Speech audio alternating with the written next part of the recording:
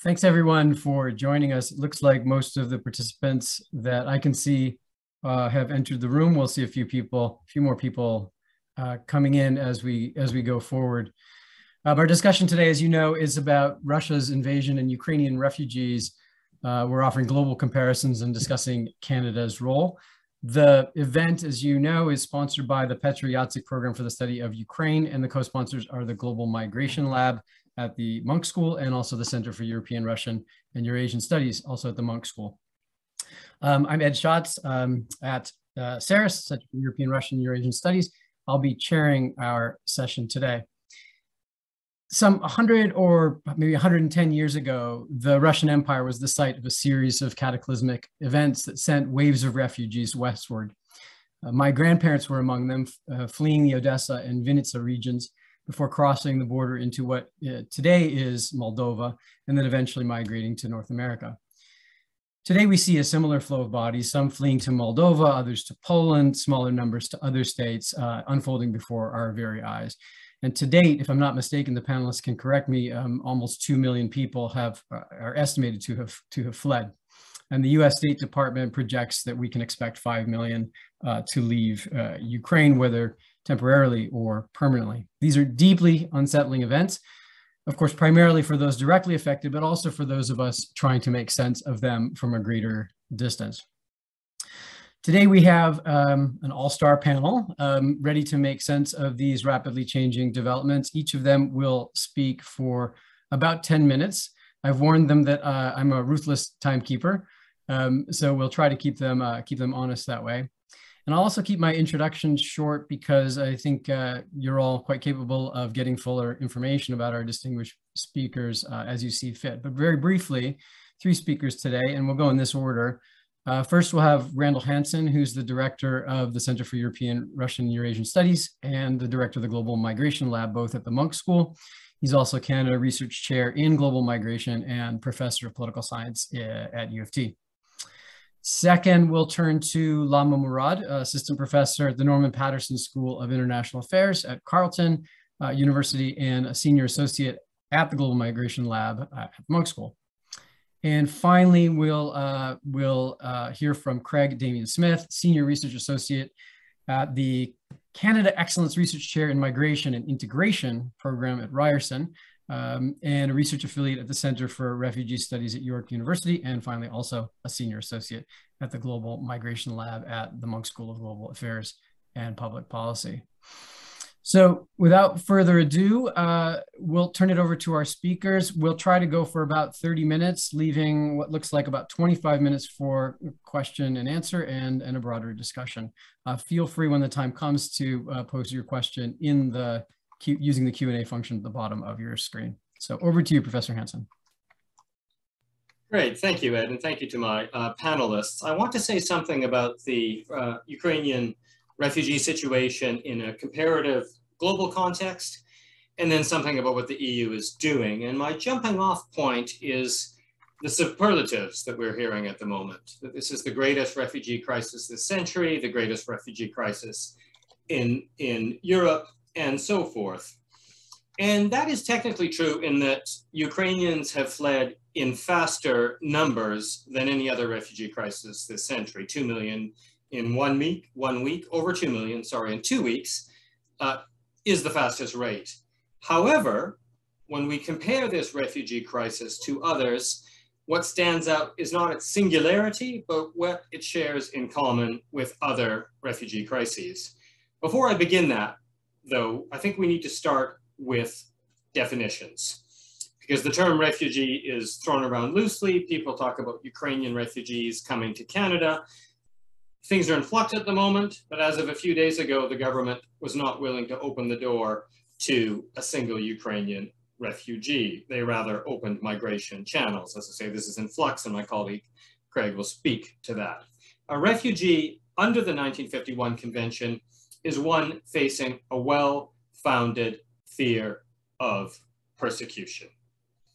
Now, that fact has opened a conservative counterattack against the very idea of refugees, because what anti-refugee Tories love to point out is that many refugees are not fleeing political persecution in the way that Jews in the 1930s were, or Soviet dissidents in the 1960s or 1970s. Technically true. But what's almost more important for understanding refugees is not the well-founded fear of persecution, but rather the duty of non-refoulement, or the duty not to return someone to a country where they face harm, cruel, inhumane punishment, torture, but keep it at harm for the moment.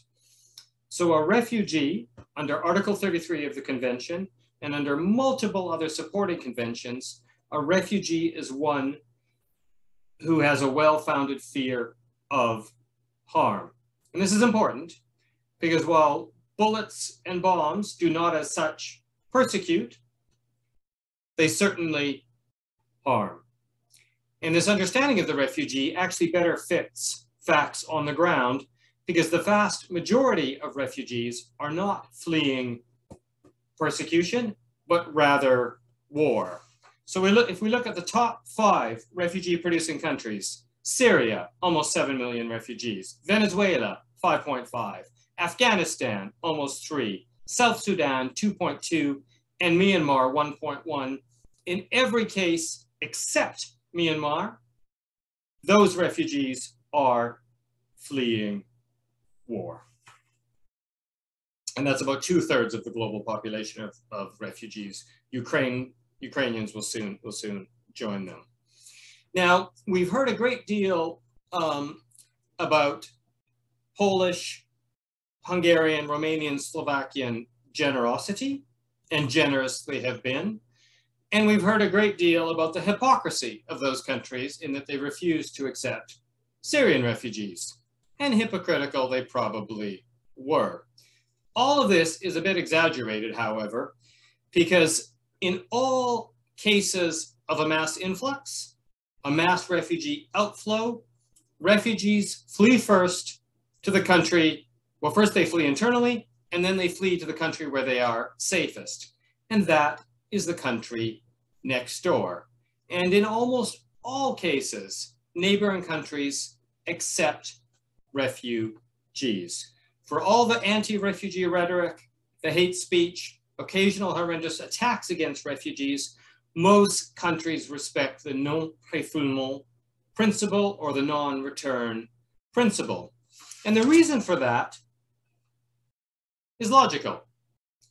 When hundreds of thousands of refugees are coming immediately towards your borders, you have 2 choices: open the border or open fire. And almost all countries open the border. Syria is not next to Germany, but this is the choice that Angela Merkel faced in 2015: open the border or open fire. And it's for that reason, and not because of some sort of girlish naivete, as misogynist right-wing commentators would have us believe, that it led her and the rest of her government to open the door to Syrians. Now, a couple of comments on the EU. I'm almost out of time. The EU has not granted refugee status to Ukrainians. It is not within the power of the EU to grant refugee status, because despite what Brexiters will tell you, responsibility for jurisdiction over refugees, migration, citizenship, that rests with the member states. What the EU did, because it had to act quickly, was it dug out a directive from 2001, which had been created to cope with the mass influx of Kosovar refugees, and that grants temporary protection. It's a directive, which is technically binding, but if the states wanted to ignore it, they could. Temporary protection for 1 year, extendable to 3. And there's lots of real rights in there: right to education, right to work, right to travel, and so on. But it can be withdrawn at any time. So the Syrians who went to Germany, 75% of whom got full refugee status, had a much more secure status, like citizenship, except the right to vote. So what happens next? Well, I very much hope that Ukraine wins this war, that Russian troops withdraw, and that the Ukrainians go home. But precedent is not encouraging. My colleague and my friend, Alexander T. Aleinikoff at the New School, deputy head of UNHCR for many years, he calls this Newton's 4th law. displaced populations remain displaced. If that turns out to be the case with Ukrainians, then the countries that they're in now should integrate them, grant them a permanent right to remain, all the rights of citizenship, and indeed citizenship itself. Hannah Arendt, a refugee herself, made the famous claim that citizenship is a right to have rights. This is actually wrong. You can have all manner of rights without citizenship. Think of being a permanent resident in this country. But there is nothing better than citizenship for refugees and for everyone else. Thank you. Thank you very much, Professor Hansen, and thank you for sticking to the time.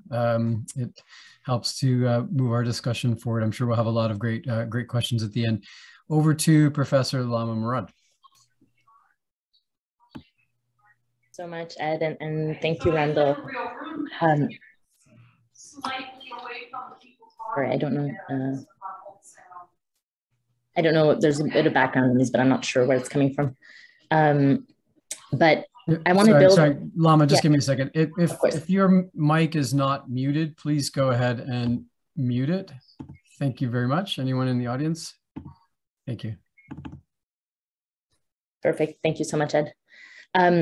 So I want to preface by saying that, I'm the, I haven't conducted any research in Europe, and I'm not an expert on Europe or Ukraine or Russia. So I'll be really speaking from a comparative perspective here on my own research on refugee movements in the Middle East and host state responses. So I really want to build and echo Randall's point about the importance of acknowledging that we really shouldn't be that surprised that neighboring countries open their borders to refugees. We see this time and again in the Global South, which is where I do my research primarily. And in particular, in my research on Lebanon's response to the arrival of Syrians, it was clear that a confluence of factors, including political gridlock, but also expectations about what would happen in Syria and the different political ideological links with different parties in Lebanon, shaped the early response and the decision to not close the border to Syrians fleeing violence. And I think something like that helps us understand also the Central Europeans' response. And similar decisions were made also in Turkey and Jordan. But building on this, I'd like to also emphasize that we shouldn't mistake this early openness to mean that these borders that we're now seeing as relatively open to Ukrainians as necessarily something that we'll see in the longer term, or that this warm welcome won't get much more tepid, at the very least, particularly if this war drags on, or if the balance of the conflict tips more clearly in favor of the Russian regime. And this was important in what I saw in Lebanon, where strong expectations on the part of certain political parties and factions in the country that Assad would fall within months, for example, really fueled a greater openness, even at a local level among local communities and municipalities that really warmly welcomed Syrians in the early days. But as the conflict dragged on, greater tensions emerged, even in areas that were previously very, very supportive. Even in one municipality, for instance, that I conducted research in, that had flown the flag of the Free Syrian Army, for instance, very, very strong support. But I anticipate in many ways that a similar dynamic is at play here, and where there's a lot of hope among Western countries and neighboring countries to Ukraine about the potential for sanctions and other actions to weaken Putin's regime, or at least their ability to maintain war in Ukraine. And as I said, while I'm not an expert on this region at all, I know that many scholars doubt that this will necessarily be a fast and quick war. And so we should, already be thinking about what the medium to long term looks like for these displaced populations. And in addition, while, as Randall mentioned, reports of other migrants, particularly racialized migrants like Nigerians, South Asians, and more broadly nationals from other countries facing discrimination and greater difficulty crossing those borders, and that should definitely be called out and criticized. This is also not something that's unique to Europe. In fact, at the same time that Lebanon kept its borders open for Syrians, it was already severely restricting access for Palestinian refugees from Syria who were fleeing the same violence. And similarly, Jordan in 2013, as it was keeping its border open for Syrians, had banned entry for Palestinians. So rather than, I think, exceptionalizing the European context for the kind of discriminatory policies that we're seeing, it should really lead us more broadly to ask questions when we hear about open border policies everywhere, and to think about open for whom and under what conditions. And although there's been a lot of talk of the double standard and the international regarding the international outcry and the response that Russia's bombing of Ukraine is garnering versus Russia's bombing of Syria previously. And some of that, again, is undoubtedly warranted. And it would have been, really great to see some of this international outcry much more powerfully in the case of Russia's targeting of Syrians as well. But I think, an emphasis, too much of an emphasis on this or centering this at the moment really misses the mark. And I think even more importantly, it ignores what Syrians themselves and Syrian refugees and Syrian opposition figures and activists have been voicing, which is actually a great deal of solidarity with Ukrainians. And even, with people in Syria today, painting graffitis in support of Ukrainians and voicing their empathy, but also the ways in which they see their struggles as intertwined. So we know in many ways, that Russia tested a lot of the techniques and even the technologies that it's using today in Ukraine in Syria.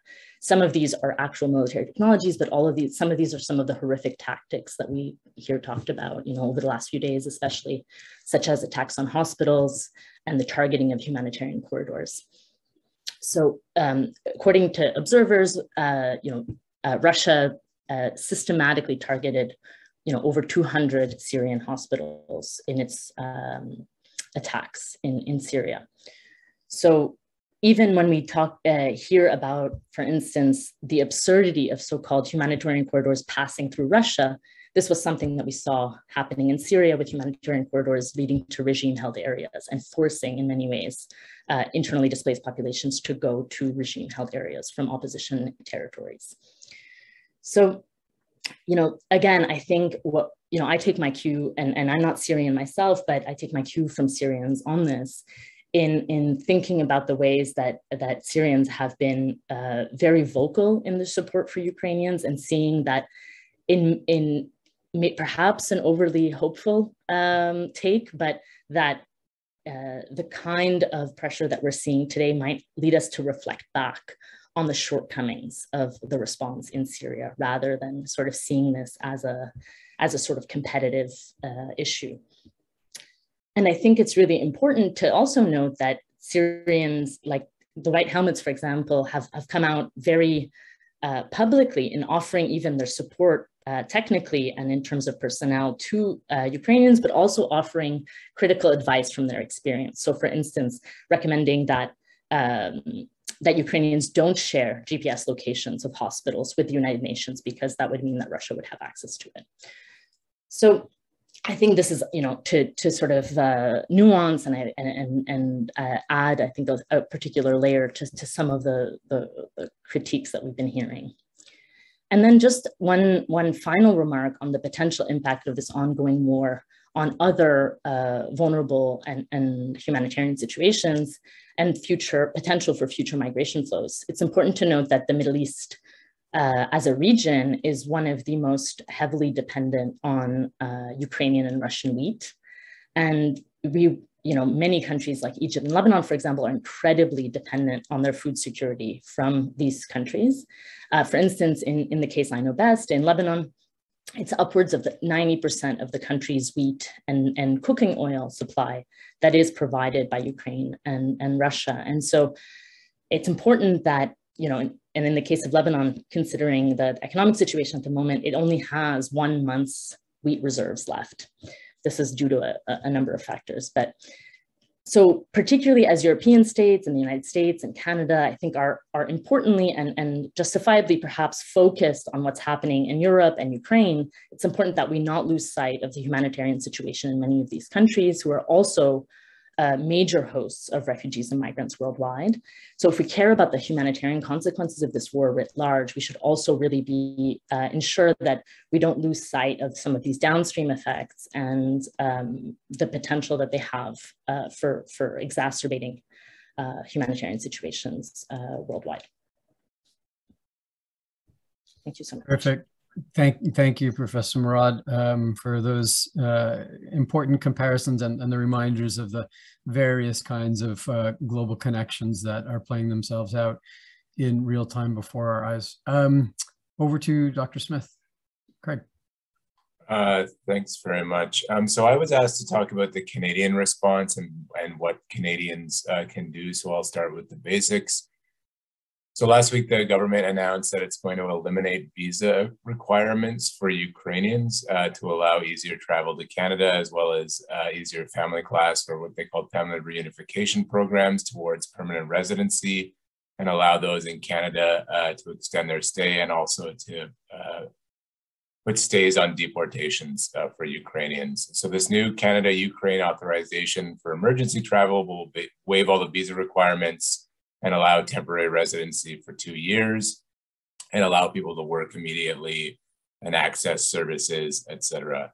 After that 2 years, we don't know yet, that's open for speculation, but I would echo Randall's comments that if people are arriving and coming to Canada and staying for 2 years, it's very likely the case that they wouldn't go back again. And then after that, there might be some like a blanket change in their status, or humanitarian and compassionate leave to stay, or some may apply for asylum.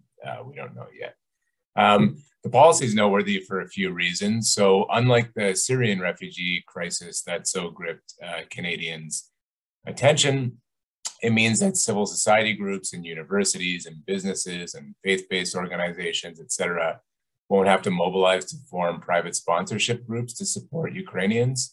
And by that, I mean that Canadians working to receive displaced Ukrainians won't be legally liable, nor will it cost tens of thousands of dollars to try to help people bring here. They'll arrive, they'll be supported by communities, families, and a range of specialized organizations. And without a doubt, mutual aid and donation programs will develop like they always do with these kinds of high-profile emergencies. In Canada, just like they do in Europe and the Middle East and basically everywhere else. And it's important to note also that this is probably a good thing for Canada's refugee resettlement system. The settlement and integration agencies more broadly won't be put in another crisis situation because of political decisions. And it also means that at least for these first cohorts, they won't enter the queue of people waiting for resettlement in Canada. Second, Canada is a global leader in using visa restrictions to control the numbers and types of people who arrive in Canada. And it's particularly adept at metering visa approval rates to prevent the arrival of those who would be granted asylum if they requested it. So as an example, it's virtually impossible to get a visitor visa to Canada if you're from Syria or Afghanistan or Yemen, many of these countries that we also call the worst humanitarian disasters, and from which people basically have no choice but to stay in the region of origin. According to Minister Fraser and Prime Minister Trudeau, there's going to be no limits, that's the quote, no limits on the number of Ukrainians who can apply. So the Canadian immigration and asylum systems are all about limits, caps, and targets. No immigration minister that I'm aware of or prime minister has ever said anything like, we'll accept as many people who want to apply, no caps, no costs, no red tape.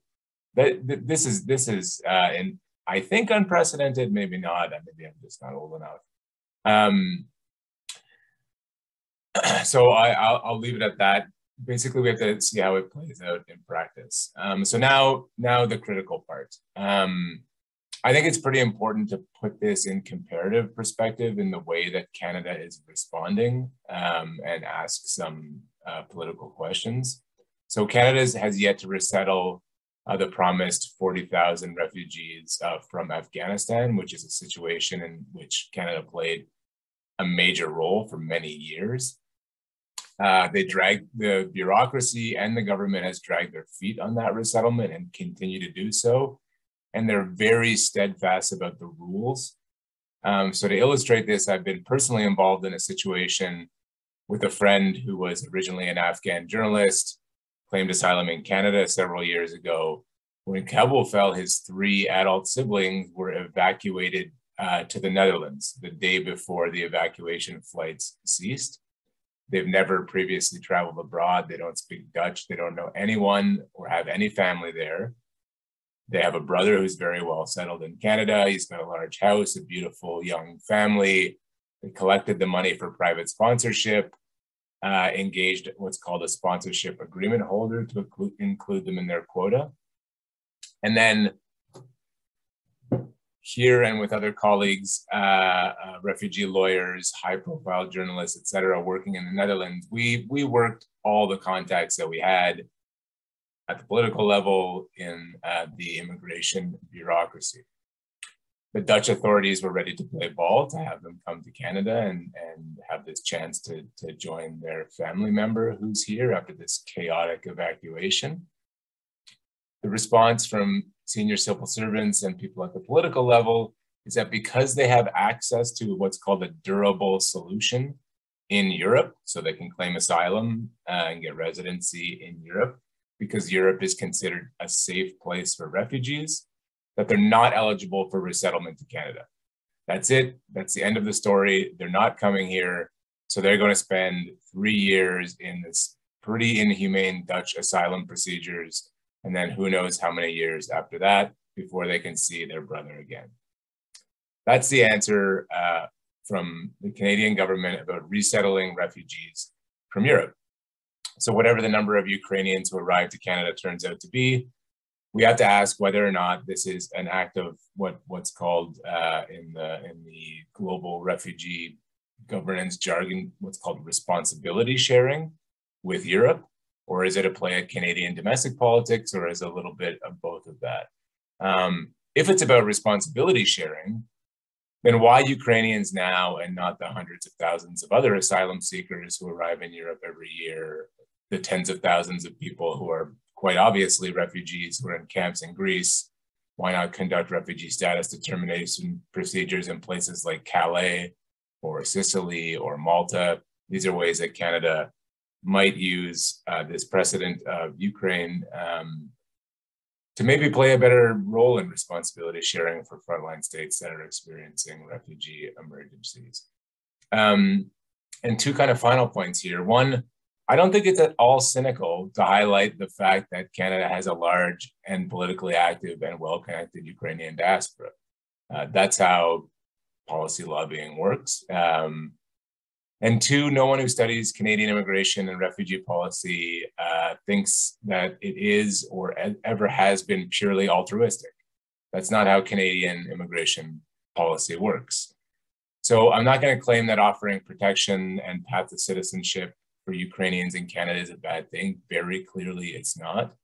But we should also note that there's no political risk for the government in doing this, and there's only the potential for political gain. It's absolutely true, and we should push this fact that certain areas of the world shouldn't have to shoulder a disproportionate humanitarian responsibility. But that's the state of affairs with global displacement. More than 85% of the world's refugees are hosted in the poorest regions close to their countries of origin, because that's the way we've set up the system. Most people don't get to be resettled. Less than 1% of the close to 30 million now refugees in the world are resettled every year. And we should also focus on the fact that, yes, people should be able to access their communities abroad, and they shouldn't be isolated if Canada can do something about it and is willing to step up.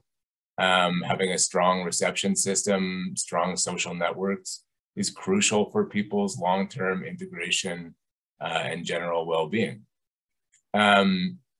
And I'll close looping it back to Randall's comments that this new policy seems to be somewhat like the EU's temporary protection directive, with one very notable difference. Canada's policy is not geared towards victims of the aggression and war crimes occurring in Ukraine. It's geared towards Ukrainians fleeing the war of aggression in Ukraine. And it explicitly excludes other groups like refugees who were already in Ukraine who had to go over the border, third country nationals, and many of these people who are likely going to be even more vulnerable than they were previously. The EU Temporary Protection Directive applies to third country nationals, so people who were living in Ukraine, who were victims of the war, who are now displaced internationally. Canada, just like with my friend whose siblings are in the Netherlands, said, no, it's safe enough for you in Europe. So why isn't it safe enough there for Ukrainians? That's an open question. And we've also seen that people who are not white are being treated very differently on the border with Poland. It's a relatively small number, but it's something that we should also pay attention to and think about when we're deciding who gets to come to Canada and who's got to stay in a country like Poland. Thanks. Great, thanks to all our speakers. You've covered a ton of ground. Obviously, we'll have questions. I've seen a few in the Q&A function. Please feel free to use that. We won't be taking questions orally, so if you have a question, make sure to type it. It's the bottom of your screen under Q&A. Feel free to type it and we'll get to as many questions as we can. Just one quick thing that may be obvious to those watching. There is only one Randall Hansen in reality, even though you may see 4 or 5 different Randall Hansens in front of you, little boxes on your screen. That had to do with a mistakenly shared link. And so just keep in mind that there's only one Randall Hansen and he's the one with his camera on, the rest are not. So please feel free to put your questions in the Q&A section. Let me take a question that I've already seen and then add my own to it. So let's talk a little bit more about some of the anticipated, it's early times, but anticipated sort of knock-on effects in terms of global connections. So Lama, you already talked about the centrality of grain and cooking oil.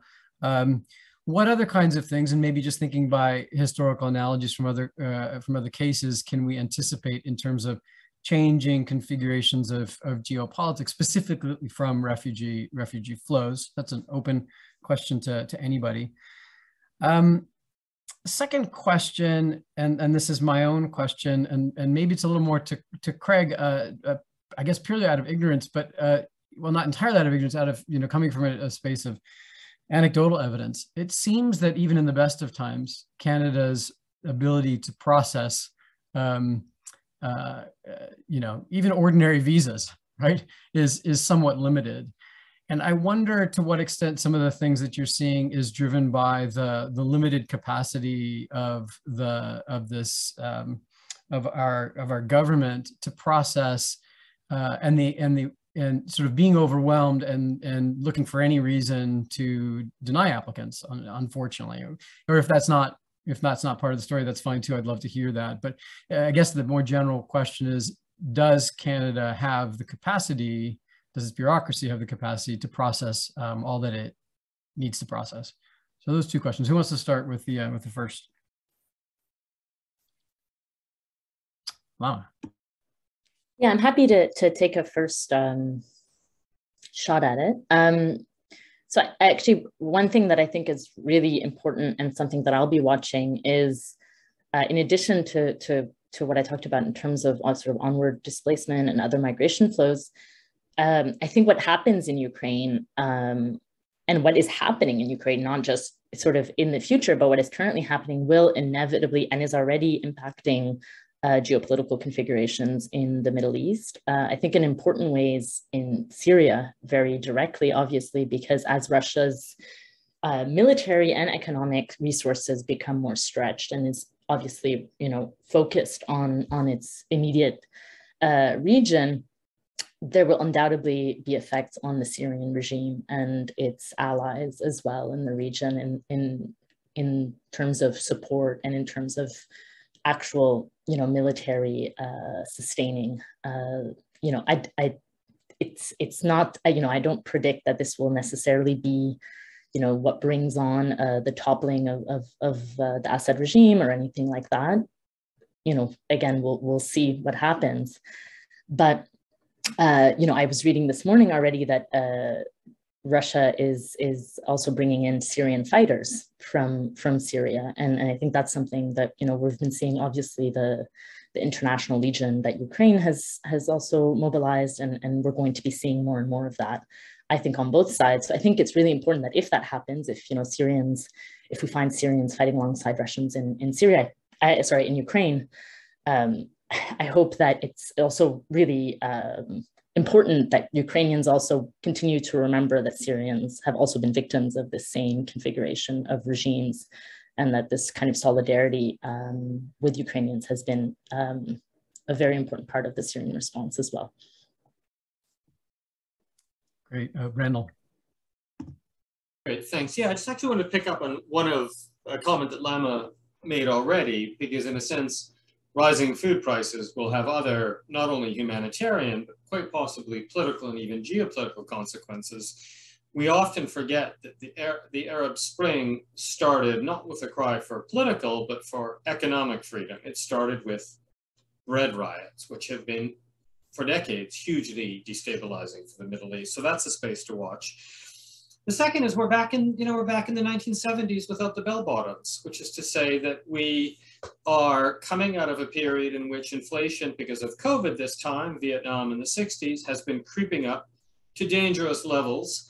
And we now have a massive oil shock, partly an oil shock created by a Russian invasion of Ukraine, which seems remarkably like the Soviet invasion of Afghanistan. That's the link I was trying to make. So this could be really quite devastating for the world economy. That's it. Okay. I was going to say one interesting point on the geopolitical configuration. I'm currently in the southern U.S., slowly making my way back to Toronto. Gas prices have basically doubled as I've paying $6 a gallon in California, that's a lot.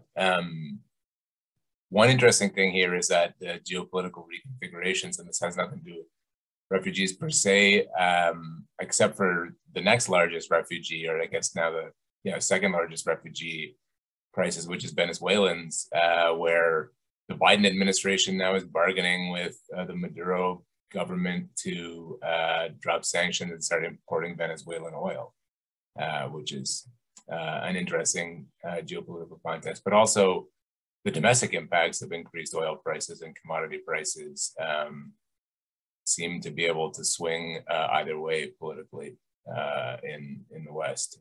So that's also something to watch and pay attention to. Sorry, but the second question was about, oh yes, right.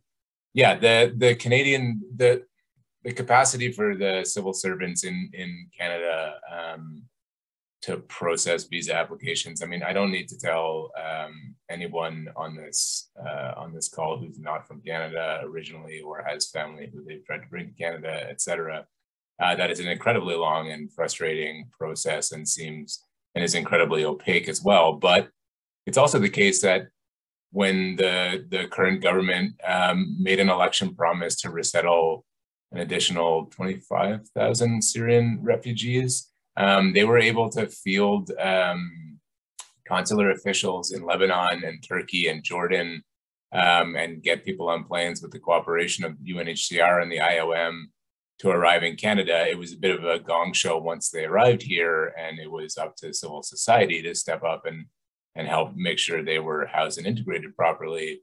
But Canada in emergency situations can do these things. And yes, you're right, by basically cutting all of the red tape, they're definitely making the job easier for themselves. And I don't buy into this, into the NDP argument that, although that's, people who know me know where I'm at, that cutting all of the security pre-clearances and background checks also is a necessary part of this. 2 weeks to roll out new immigration policies is lightning speed, and yeah, I think that the grounds for criticism are people should, in terms of Canada, people should recognize that the Ukrainians are quite lucky to be getting the attention that they are compared to other avenues for access in Canada. Great. I mean, you mentioned NGOs as a question. You mentioned the Syrian resettlement effort, and there we saw a whole bunch of different kinds of partnerships, private, public, maybe combinations. I'm not an expert in this area, but it struck me that it was particularly sort of vibrant across public and private areas, and also probably provincial as well. I wonder do we have any sense of the mobilization of private groups, perhaps most prominently Ukrainian groups, but any coordinated efforts that we're starting to see emerge, and anything that we can say about the likelihood that this will be, a successful effort in terms of welcoming, integrating, and setting new refugees along a good life path. So that's a first sort of question, maybe for Craig or maybe for others. A second question is, of course, in a way, the flip side of the welcome reception that we all love to talk about. At least in the Syrian case, it seems to me, could be wrong here, again, I'm not the expert, but it seems to me clear that there was a backlash, at least among a different segment of populations in Europe, or at least it added to a right-wing critique, it put wind in the sails of right-wing populism. Again, that's not the only thing driving populism, but do we see a whiff of that at all here, or is that simply not happening? And I guess in which case we would ask, what's the story there? Let me go with Randall first, and then to Craig. Great, thanks. I'll leave the NGOs in Canada for Craig, but that is kind of bog standard in all massive influxes where you have large refugee populations, that if they're going to be successfully integrated, NGOs play as much as a role, if not more, than the state. And that moves on to the backlash point. It's too early to tell. We are effectively September, August 2015, in that same sort of space. That's where we were with Syrians. This is basically where we are with Ukrainians, large numbers immediately arriving. And against a historical hard lift Twitter sphere that is saying again and again and again, Lama touched on that, oh, we're only admitting them because they're blonde and blue-eyed and white.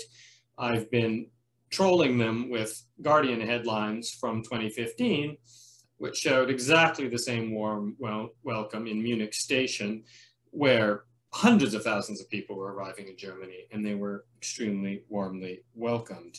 There was a backlash. That mass arrival reconfigured the party system in Europe and gave the hard right a good shot in the arm, but it did not undermine the welcoming culture. This is what's often forgotten.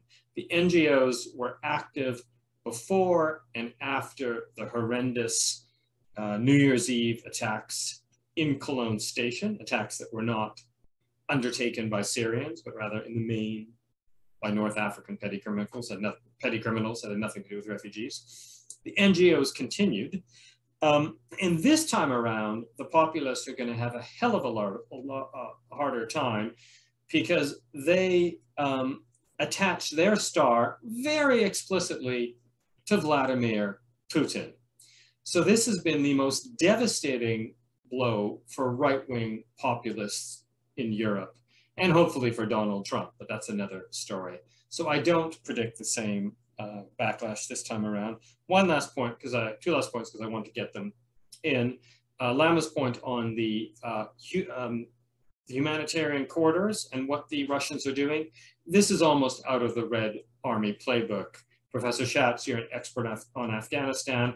That's precisely what the Soviets did, is bomb the hell out of the countryside to try and force Afghans into the cities, because the cities were under Soviet control. Last point, I'll let it go to what Craig said on Canadian hypocrisy. I mean, this is right out of the Canadian playbook, the treatment of Afghans and Syrians.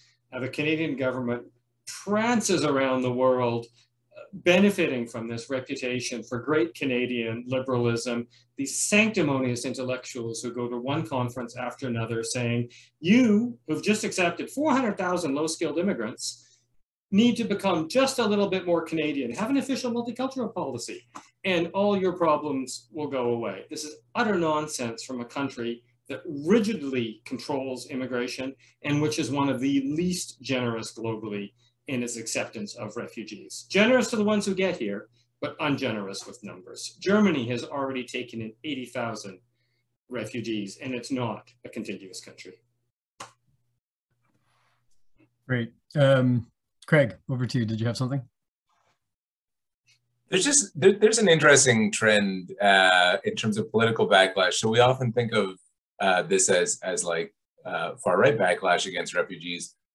Leading up to what increasingly became obvious was going to be a Russian war of aggression and territorial annexation in Ukraine. Friends of mine, colleagues who I align with politically in general, who we could just call like left progressive, parroting basically Russian propaganda that Canada, because of one brigade that Zelensky was essentially trying to disempower, and parties that were down to one seat in the Ukrainian government, that Canada was like funding Nazi militias. And the other line from that you see from, again, people on the left in Canada is that it's NATO's fault. Because NATO, therefore, Putin had to invade and launch this war of aggression in Ukraine. So in Canada at least, there's a strange confluence of pro-Putin sentiment and propaganda. And it will be interesting to see whether those people just shut their mouths now, or whether that plays out in the way that they talk about Ukrainian refugees coming to Canada as well. Great. Lama, did you want to add anything on these scores?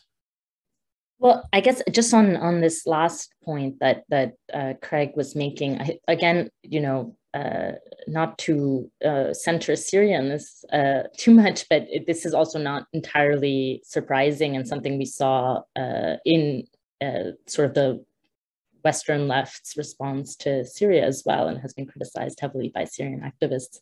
I actually saw recently that a Syrian activist post something to the effect of, that essentially the Nazi sort of militias in Ukraine are the equivalent of IS as the boogeyman in Syria, right? This sort of sense that if you arm or if you support the Syrian opposition, you're by definition sort of also providing support to Islamists, and not realizing how sort of that also fed into its own, into regime propaganda around this, and also sort of fed that dynamic within Syria itself.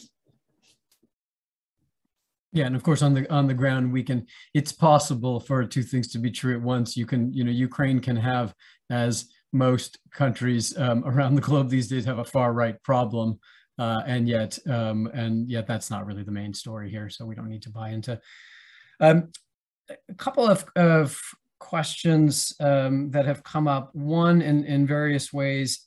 Our topic is Ukrainian refugees, but I wonder, at some point, do we start to talk about Russians themselves who are speaking out against the war and the kinds of predicament we've seen? I don't know what the numbers are, but we've seen Russians, particularly those of means, but not only, right? Fleeing. These are, the last vestiges of independent journalism. These are people who have left. There doesn't seem to be any effort made, or at least there wasn't. Now it may have changed to prevent these people from leaving. But at what point do we begin to shift the conversation to talk about others who have been affected by this war of aggression? And then another question, not particularly related, but I think I think worth asking. Maybe this is just more of a clarification for Craig. You mentioned that Canada is turning away some refugees and third country nationals already in Ukraine. So I guess refugees from other states. Where are they going? Do we know what's happening to these people? Are they simply stuck in the war? Are other countries stepping up? Any sense on that front? Who wants to? Lama, do you want to start with any? No, any thoughts on? Okay, who wants to start with any thoughts about others speaking up against the war who may run afoul of Vladimir Putin's regime? Randall. Yeah, I mean, I think I saw a question in the chat about possible Russian refugees, so we could take it in that context. And there's two issues here. One isn't a refugee issue. One is a simple issue of those Russians, professors and others who are speaking out, and I think who shouldn't be forgotten because they are staggeringly brave people in the context of the institution of martial law, threats of 15 years in prison, this utter brutal dictator. And as you know, Professor Schatz, we've taken what I think is the right decision at the center not to boycott relations with Russian professors. And if there are people in Russia who can explain to us what is happening, they have our support. The broader issue of Russian refugees, there's people moving out, there's two types. Those with money and connections are already moving out. Some heading to Dubai, others if they can get around sanctions, they have dual passports elsewhere in Europe. If that becomes a larger outflow, entirely depends on how this war rolls out. If the sanctions lead to total economic collapse in Russia, then yes, we could be looking at a wave of Russian refugees. Now, if we look at think of the historical precedents, we didn't get massive numbers in the early 90s in the way that we expected this great wave out. But other precedents is refugees flow from war and collapse. And I just want to tack on something to that because I doubt we'll have time to come back to it. The demonization of that real but small minority of far-right elements as terrorists, the demonization of, and there were some terrorists, but the demonization of huge swathes of Syrian opposition forces to Sadat as terrorists. All of this is the stepchild, the heritage of the greatest US foreign policy disaster of this century, probably the last 2 centuries, which is to say the invasion of Iraq, which did 2 things. Created millions of refugees itself as a consequence of war, destabilized regimes in the Middle East with important knock-on effects, and gave the dictators of the world, thank you very much, President Bush, a rhetorical tool to attack regime critics. They are always terrorists. And when they're terrorists, you can do, as the Americans did in Guantanamo Bay, whatever the hell you want with them. And we saw that in Beijing, we saw that in Damascus, and we're seeing that in Moscow.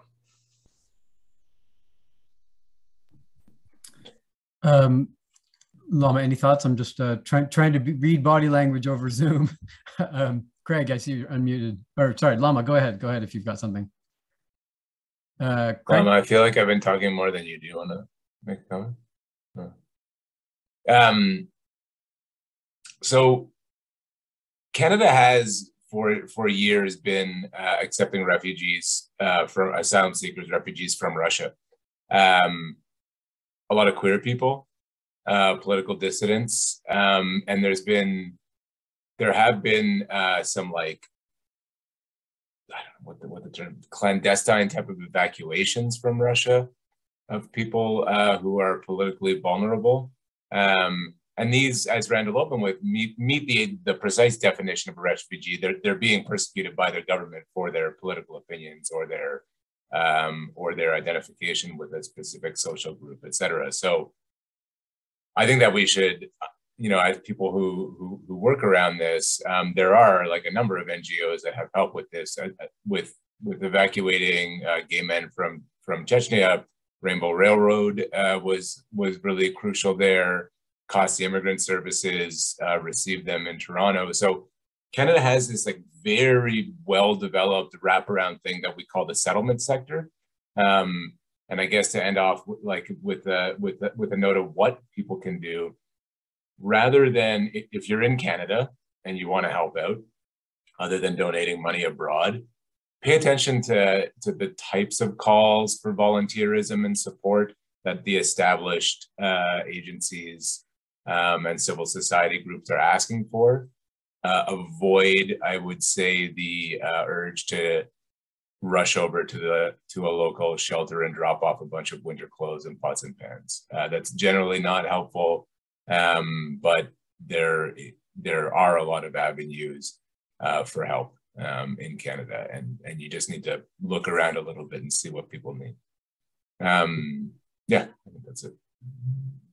That's very helpful and practical, and I know it connects to a lot of the reasons why people tune in here. It's just they want to figure out the way in which they can become useful, and what specifically that would look like. We have about 2 minutes left, so what I'd like to do is just see if anyone has any last thoughts. I was going to open this line of thinking, Craig, sort of what can people do. So maybe anybody has any additional comments on that score. Craig, specifically, I'd love to hear from you about where to look, because people like me don't have them at the tip of our tongue or in our Rolodex. So maybe a couple of quick suggestions, practical ones would be, or specific ones would be useful. But then I'd love to hear from each of the rest of you, maybe one point. That's probably all we have time for each, on what you're, as analysts, right? What you are paying attention to over the next week or two that you think will be particularly consequential as this continues to develop. Who wants to get us started? We're going to do everybody, so you'll have your turn, everyone. Lama should go first.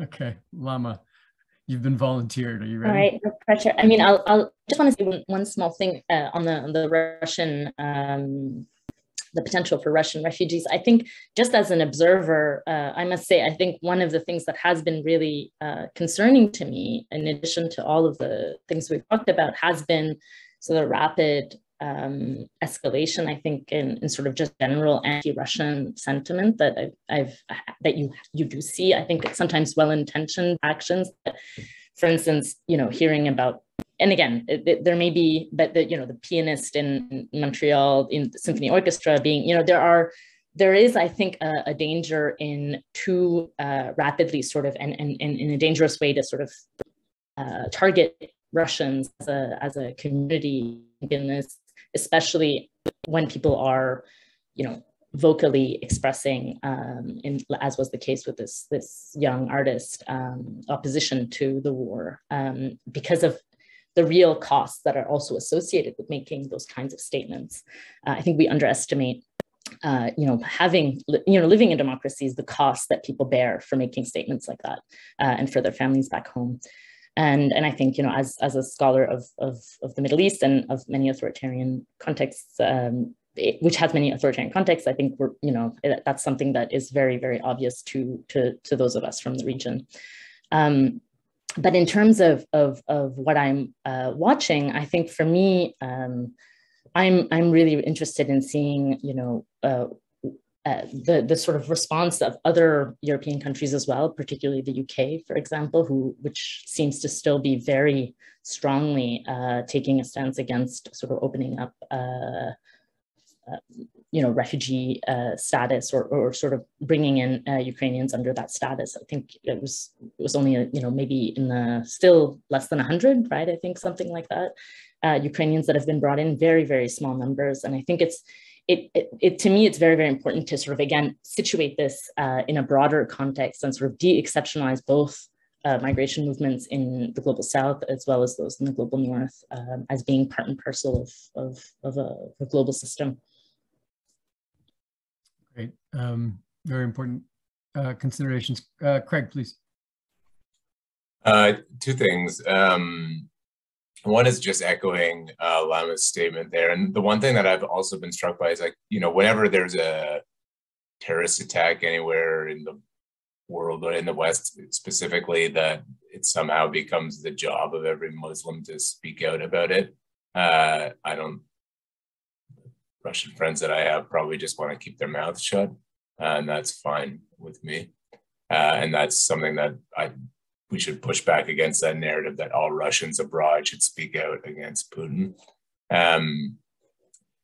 Secondly, it'll be interesting to see how many Ukrainians actually take advantage of this. You know, when you speak to civil servants and take advantage of the program to come to Canada, when you speak to civil servants who were working on the Syrian early in the Syrian resettlement to Canada abroad, they were scrambling around to find people to get on the planes to come to Canada. Many people were like, I don't want to go all the way there because that means I'm never coming back. It's a likely slightly different situation because of the large Ukrainian diaspora here and the social networks in Canada, but that's something to keep an eye on. You know, while this program seems extremely open and easy right now, it may not be the case that people want to go so far away so quickly. Thank you for that. And then finally over to Randall. Yeah, I agree with those points. And again, if we look at the German statistics, 80,000 have gone to Germany, a country not very far away, richer than Poland. The vast majority want to stay close to home. So, and refugees generally do. I think what we have to pay attention to is the evolution of the war in Ukraine. The Ukrainian army has surprised almost everyone, all analysts, by being an amazing fighting machine. It is deploying with great success classic guerrilla tactics, and I see no chance of a definitive Russian victory, even if Kharkiv and Kyiv fall. Ukrainian army is going to fall back. They're going to resort to urban warfare, and the Russians' passing knowledge of Soviet military history are using old tactics. Intensive shelling of seized populations. If they move into the cities, it's going to be destruction by shells, block by block by block. As they move towards the center, it is going to be appallingly horrendous, even more so for civilian populations. So I think we're going to see this refugee crisis roll out, continue over the years, and we have to be very guarded that the initial enthusiasm doesn't turn to resentment when we inevitably have competition over scarce resources, particularly in countries like Poland, Romania, Hungary that are poorer than Canada. Well, thank you all. I don't sobering comments from everybody. It's a sobering sort of moment, but also a clarifying one, I think, for many of us. Let me just thank our three participants. This is where we give a round of thunderous applause. Please join me virtually in doing so. And we look forward to seeing you at another event at the Center for European Russian Eurasian Studies Patriotic Program and the Global Migration Lab. Thanks again to our panelists so much. Take care, everyone. Have a great day and a terrific weekend.